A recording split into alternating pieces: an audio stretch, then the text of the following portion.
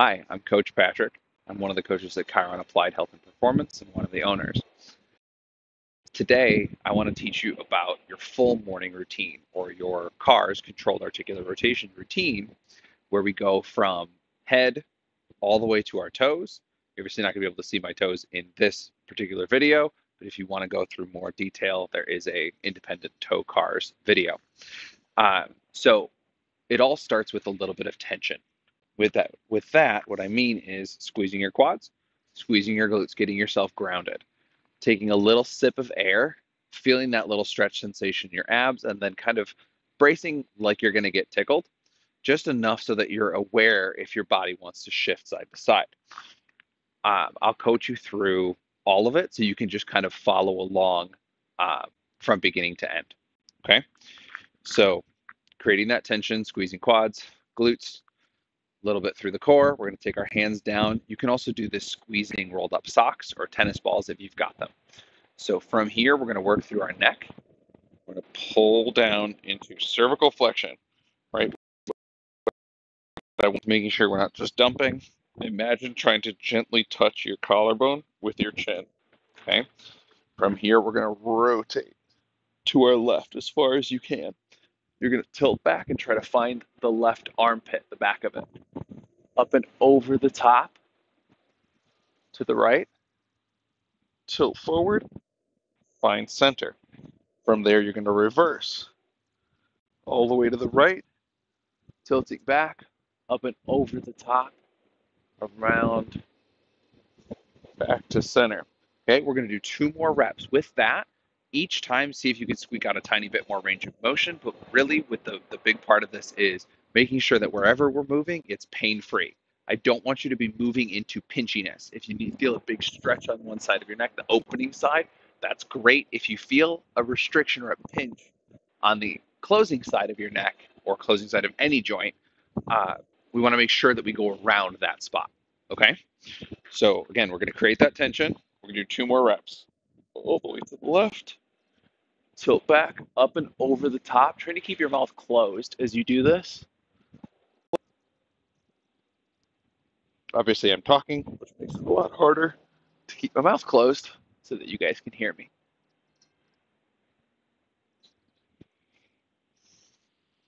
One more time.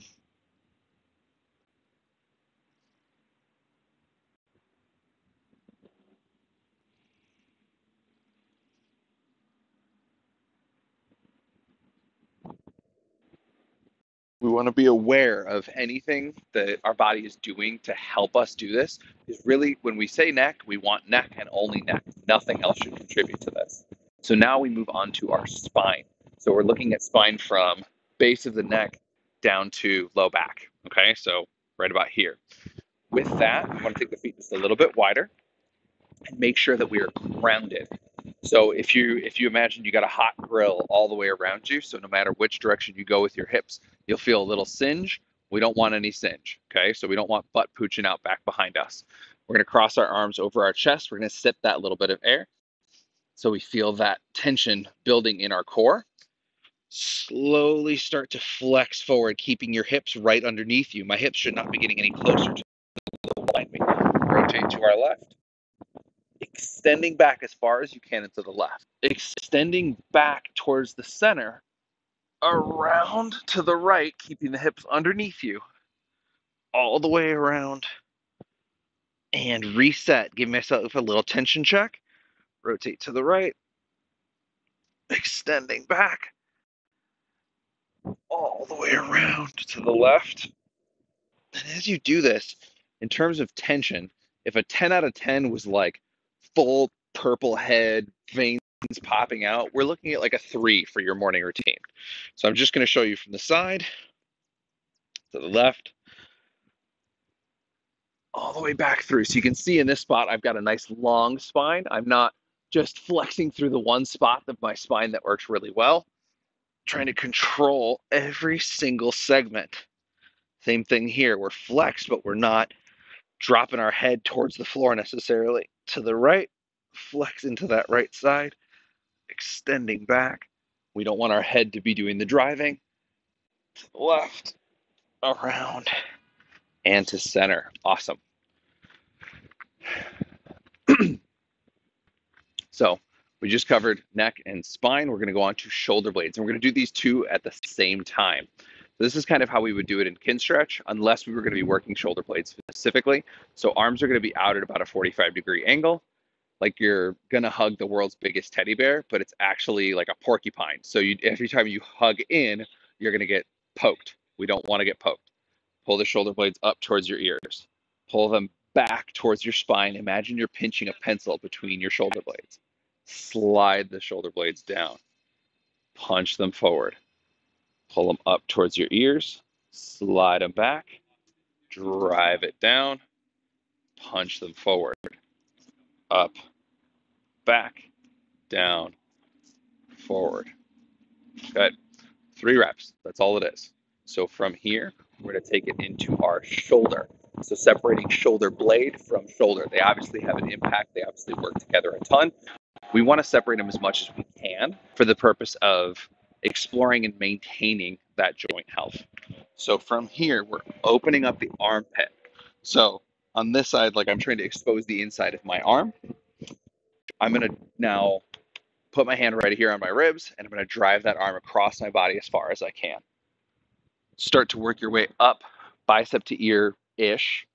What I want you to be aware of in this spot is not overextending through your ribs, just going up as high as you can before you feel anything. Dump the water bottle out, and we do that from the shoulder joint, all the way around, reaching as far back behind us as we can, landing at our hip with our pinky forward, thumb back, palm is out. Okay? So then from there, we reach straight back, we externally rotate, all the way up and try to pass through that same range of motion that we were just in. Okay? So we're going to do that again. Remember, pain-free range of motion. Dump the water bottle, reaching back. Logo is still facing you. My bow bell here is still facing you. You can see it clearly the whole time. So even though I'm reaching for as far back behind me as I can, you're not seeing me do this, right? Helping to isolate that shoulder joint as much as we can, okay? And then we're going to go to the other side, 3 reps. When this is all said and done and you don't need the video to guide you through this anymore, you can always come back to it. But as you do this, as you get better at it, it should only take you about 6.5 minutes to get through the whole thing. This video might take you a little bit longer just because we're trying to do a step-by-step, and I'm trying to give you the things that I can give you to help you accomplish this as successfully as possible. So notice I'm not flying through this, but I'm not like grunting, groaning. You can hear me speaking clearly the whole time.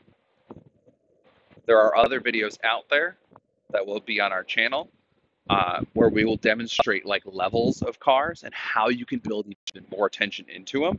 But for the time being, all we're looking to do is teach you the morning routine. So that 3 out of 10 intensity. So from here, we're going to work into elbows, and we're going to do these together at the same time. Now, instead of opening up the armpits, we're going to try to keep the sweat in our armpits as if somebody was going to try to tickle us, right? So keeping those armpits tight, externally rotating through the elbows, start to flex. So with this is probably the one to feel the tension the most easiest. Spinning the palms over and then drive down. Supinate, which is opening the palms up towards the camera. We're going to bring those palms up towards us, tilting the thumbs out, pinkies in as much as we possibly can. From there, we're going to pronate. So now knuckles are up, palms are down. Good. One more rep. Up. This is one that if you play tennis a lot, if you work at your desk a lot, wrists and elbows are going to be 2 places where you can get really easy irritation when you go and do the weekend warrior thing, where you play golf a ton or play tennis or paddle sports, where you get a lot of this, right? These guys tend to get angry. Elbow cars are a really nice way to alleviate some of that tension. So now on to wrists. So if I were to do one wrist at a time, I'm going to block here. I'm going to pull into wrist extension, tilt pinky side, pull up. So now pinky is in towards me, thumb is up. I'm going to tilt thumb side. Remember, there's a huge range of motion. and I'm going to come down. So as we do this together, right, imagine that steaming hot cup of coffee on your forearm. What you notice is when I was holding my wrist, I wasn't doing this, right? I was just going through this nice big range of motion with my wrists and only my wrists. Okay, so pinky side, pull into wrist extension, thumb side, wrist flexion. Pinky side, extension, thumb side, wrist flexion. We can also reverse that, thumb side, wrist extension, pinky side, wrist flexion, and we can just keep working through that big range of motion. This might feel really nice, especially if you're planning on, sitting laptop standing desk, trackpad, or mouse. Like a lot of this, where we're kind of in those Mr. Burns hands, we want to make sure that we're getting wrist extension through that as well. Okay, so moving on to hips. Okay, so hips are probably one of the biggest, most complex dance moves that we've got. So break it down if you need to. And again, morning routine is not about being perfect. Morning routine is about signaling to your body that you still need this space. Okay, so we're going to take right leg across our body as far as we can. From there, we're going to pull up into like a hacky sack style position. With this, using something for balance, absolutely. I'd rather you be able to balance than so worried that you're getting tired that we're doing all kinds of craziness. So here, find neutral. Bring it a little bit higher if you can. Come out to like a Captain Morgan style or an open gate stance. Start to rotate ankle bone towards the ceiling. Okay, so notice my knee is starting to drop. That's totally fine. I'm internally rotating as far as I can and kicking back towards the wall behind me. Knees are going to come together. Knees going to go forward slightly. We're going to reverse. Lift that dog at the fire hydrant. Open gate. Find neutral. Bring that higher. Hacky sack. Drive the heel across your body. We're going to do that again 2 more times. Hacky sack. Neutral. Open gate. Ankle bone to ceiling. Fire hydrant. Knees together. Knee goes forward. Drive straight back. Try to feel for your glutes. Open up just a little bit to that dog at the fire hydrant. All the way through. Open gate. Neutral. Hacky sack. Drive across. Okay, we're going to do the other side. Okay, bring that leg across. Up into the hacky sack. Find neutral. Open the gate. Ankle bone to ceiling. This is the most crampy, uncomfortable part of this whole thing. You can see I just lost my balance a little bit. It happens. Happens to the best of us. Lift that dog at the fire hydrant. Open gate. Neutral. Come across. And down. Good. One more time. Hacky sack. Neutral. Open gate. Ankle bone to the ceiling. Kick straight back. And forward. Drive that heel back. Lift. Open gate. Neutral. Hacky sack. Down. Let's do one more rep only because I can't remember if I did 2 or 3. We want to make sure, just as a baseline. I mean, it honestly, if you get 1 in, 1 is better than nothing. Part of what we're trying to do with this morning routine is signaling that whatever mobility work we've done, whatever joint space we've worked to create, we are telling our body daily that we need that space. It also gives us an opportunity to tune in and find out if there is joint space being taken from us on a daily basis. Where is that?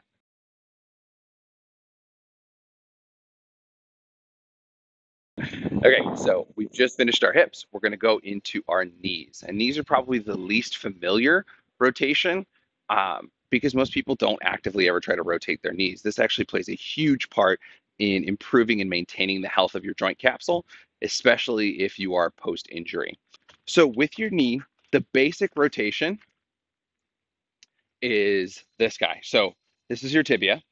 What we're trying to do is externally rotate and internally rotate. So if this is your first time doing knee cars, you can spend your time with this, right? Find that external rotation, internal rotation. The full knee car, like we're doing for our morning routine, is going to look like this. So you can give yourself a little bit of a hug, and then you're going to externally rotate. We're going to extend the leg as far as we can, internally rotate, and pull back. If you can lock your knee out, stop just short of lockout. It's not going to rotate it at a fully locked knee.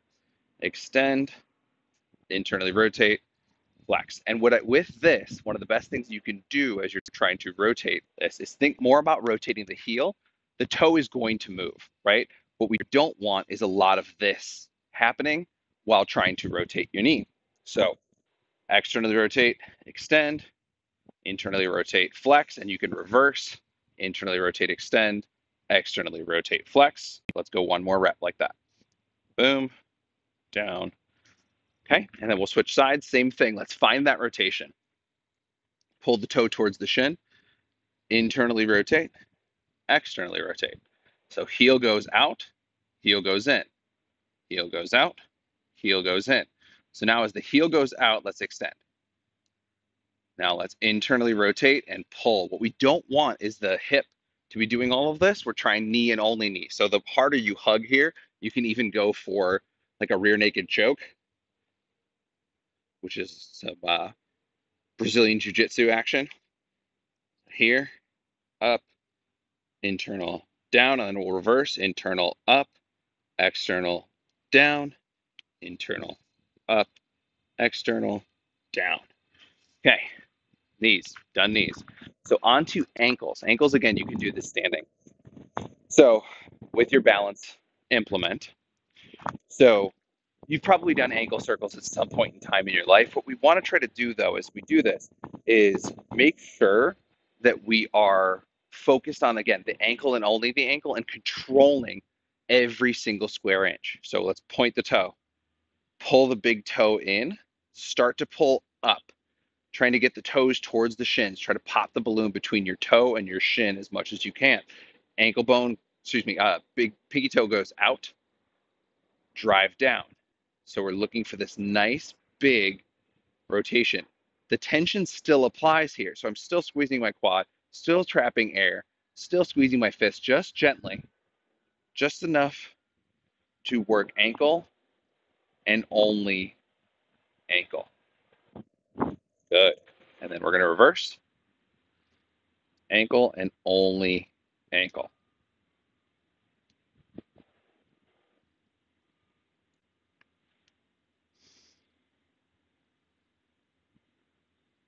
Good. Big toe, pinky toe, gas pedal, big toe side, pop the balloon, pinky toe, down. Very nice. So those are head to ankles. So toes, I'm going to bring the camera a little bit closer so you can see this because it is really important that you can move your toes independently of each other. It's something that you will find that the better your toes move independent of one another, that they can relax a little bit more and do what they're supposed to do. So with this, what we're looking for initially is big toe all on its own. Okay, we're going to do that 3 times. 1, 2, and 3. Okay, then we're looking for the other 4. Up, 1, 2, 3. And now all 4 or all 5 up, tap big toe alone. 1, 2, 3. And then all the other 4 in kind of a piano keys style movement. So we're all up, splay the toes as wide as you can, tap pinky all the way down to big toe. Pull them all back up again, splay, pinky toe down, one after the other. One last time, boom, around. Okay, so you're going to do that with both feet. So I'll go through again with this foot so you guys can follow along. Sorry, big toe, 1, 2, 3. Other 4, up, 1, 2, 3. And everybody up. Big toe, or excuse me, yes, big toe, 1, 2, 3. Now all the other ones, splay and piano. Up, splay and piano. And this will take time. You're going to do the best that you can. But remember, if you're somebody who spent a lot of time on foot mobility, there are people out there who do this, the work that you put in will only be maintained if you tell your body daily that you need it. Sometimes even more than daily, depending on the shoes that you wear. So if you're somebody who really likes to wear high heels, totally fine. Just make sure, like it can have an impact on the way that your feet work. So if you are somebody who really likes to wear high heels, take them off periodically and try to make sure that you are moving those toes as regularly as you can, because you've undoubtedly experienced something that pulls the big toe in, it pulls the pinky toe in, the feet kind of feel compressed. So getting those feet to splay and spread a little bit more naturally is something that will help your foot function a ton. Thank you so much for following along with this. Again, I am Coach Patrick from Chiron Applied Health and Performance.